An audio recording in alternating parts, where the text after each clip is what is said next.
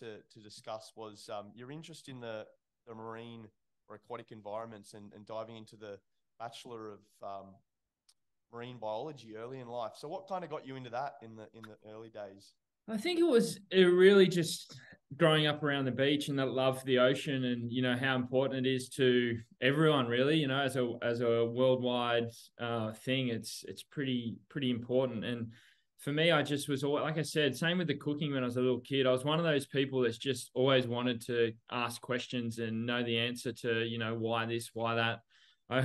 My dad always tells a story that when I was sort of old enough to sort of get my head around, what a road was and how it worked, I'd say, "Oh, Dad, what's under the bitumen?"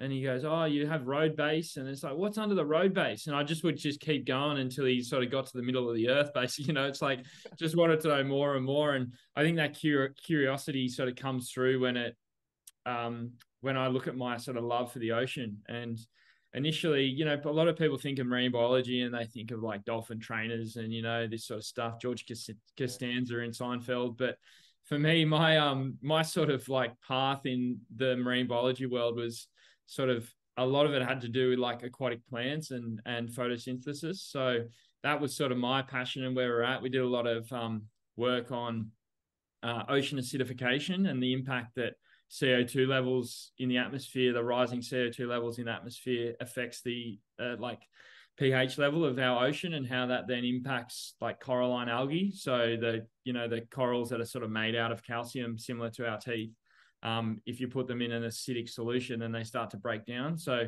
that was sort of where we went with that that sort of science side of things. But for me, it was just a real joy, going to university to learn about something that I've spent my whole life being a part of, and getting a real in-depth and broad knowledge of like the plants, the geography, the everything, the whole part of the ocean was pretty cool, really interesting, and something that I look back on now, and I really just think it was a real highlight of things that I've done. I even said to my missus the other day, I was like, "Oh, maybe when I retire, I'll go back to uni and do some more study." And she just looked at me like I was a weirdo. But it's learning is a great thing, and whether it's learning at a university or learning at a TAFE or watching YouTube videos online, there's or listening to a podcast like this, being able to learn and being curious and sort of opening your world up a little bit is pretty important. And these days it's just so accessible. It's so easy. Like, you can't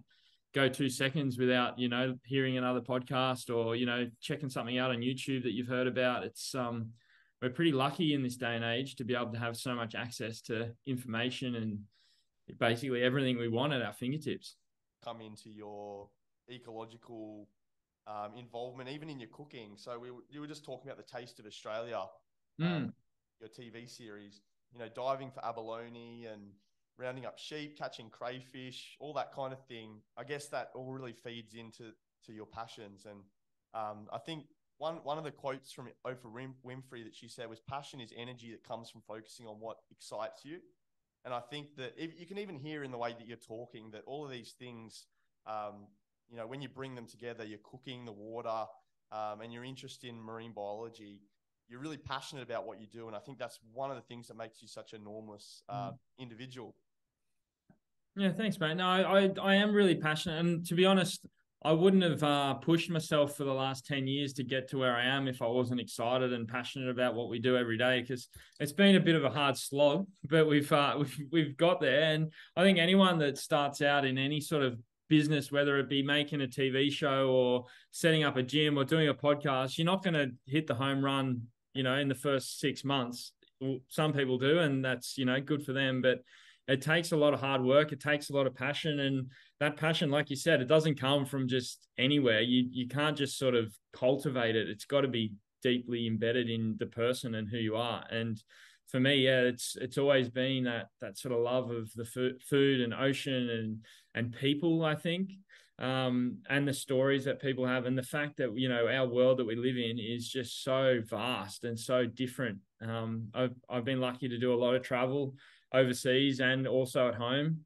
Over the last sort of 2-3 years, it's been a lot of travel at home for Taste of Australia, which is an amazing program, an amazing opportunity for me to get out there and meet our incredible producers and farmers and providores and artisans and, you know, people doing stuff on the land and doing things with their hands and creating products that, you know, are really, really quite exciting. And we're so lucky in Australia with what we have on our doorstep. You know, we've got every climate we can imagine. We've got every landscape.